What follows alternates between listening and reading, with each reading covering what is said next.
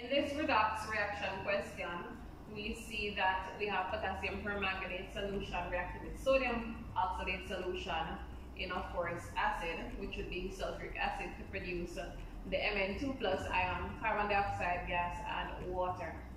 Based on the mole ratio, we see there's a 2 to 5 mole ratio between the permanganate ions and the oxalate ions.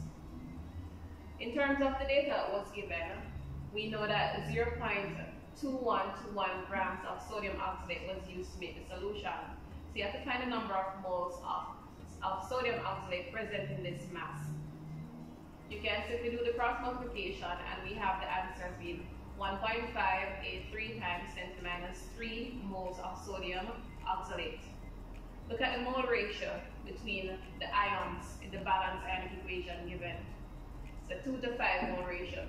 So if we have 1.583 times 10 to the minus 3 moles of sodium oxalate, if you want to find the number of moles of permanganate ions present, then we can simply cross multiply and we'll get the solution, or the answer, as being 6.331 times 10 to the minus 4 moles.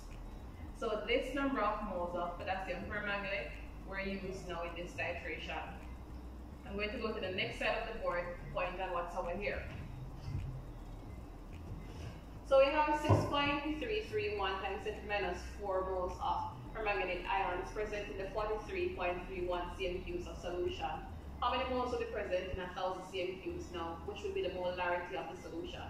So you can find that answer by cross multiplying. So it's going to be 6.331 times 10 to the minus 4 times 1,000 cm cubes divided by 43.31 cm cubes, and that would give us 0.01462 moles present in this 1,000 cm cubes right here. Therefore, the molarity of the potassium permanganate solution would be 0.01462 moles per dm cube. We'll now move on to the next question.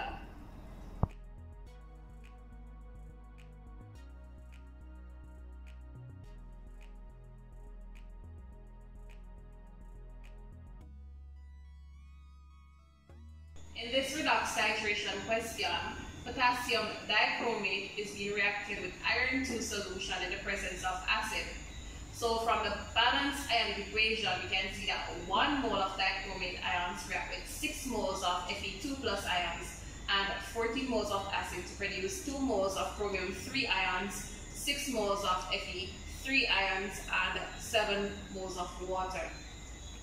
So for potassium dichromate, this is the standard solution, so we know the concentration of it.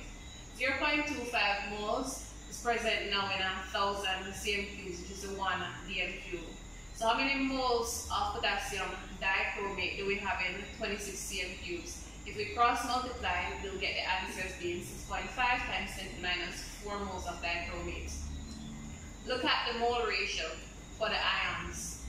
We have 1 mole of dichromate ions reacting now with 6 moles of Fe2 plus ions.